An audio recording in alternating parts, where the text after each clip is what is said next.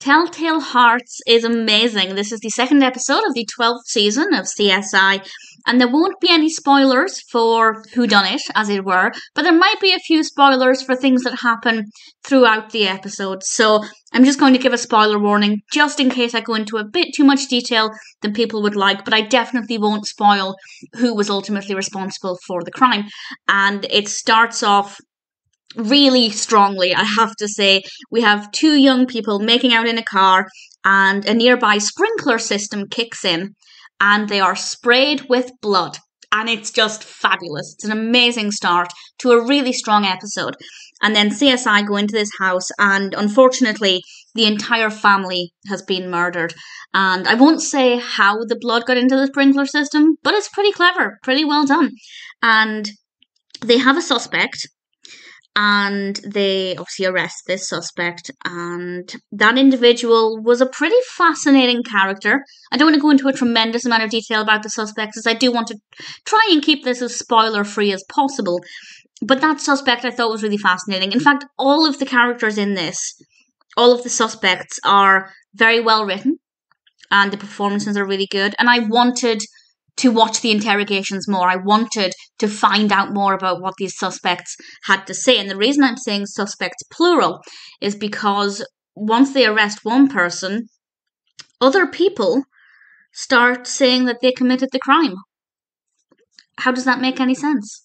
Well, it makes sense within the context of the episode, but I'm not going to give it away, and I did not work it out. And I was very, very confused. I had no idea where this was going, and that was delightful, because I was really intrigued to find out what was going on. And there was one suspect who I just thought, you didn't do it. You did not do it.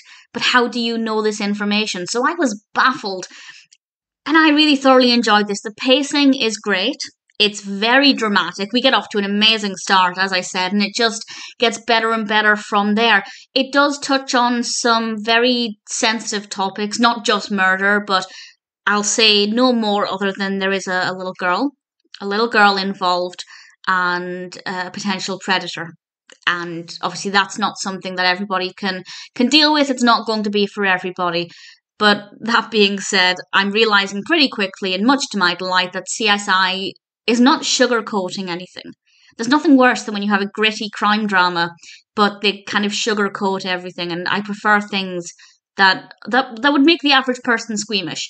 I have a pretty strong stomach for this kind of thing, apart from eyes and wrists. If anybody's doing anything to their wrists, I can't look. If it's a close-up of a person's eye, especially if there's an object near it, no thank you. But everything else is pretty delightful, and none of those things feature in this one, thankfully. But if they do in future episodes, I will be tested. But with Telltale Hearts, I thought it was a fabulous narrative, very, very unpredictable, and the pacing was great. The wait for the reveal was very intense, but a very enjoyable journey. And as I said, the characters, the suspects, they were all very well written, very fascinating. I wanted to spend more time with them, and I absolutely loved it. 2 episodes in to CSI for me, as I mentioned in the last discussion. I've started with season 12 because I love Ted Danson, and based purely on these, if the quality continues like this, I will definitely be going back to the beginning and watching from season 1 once I get to the end. But for now, sticking with season 12, and I absolutely adored Telltale Hearts.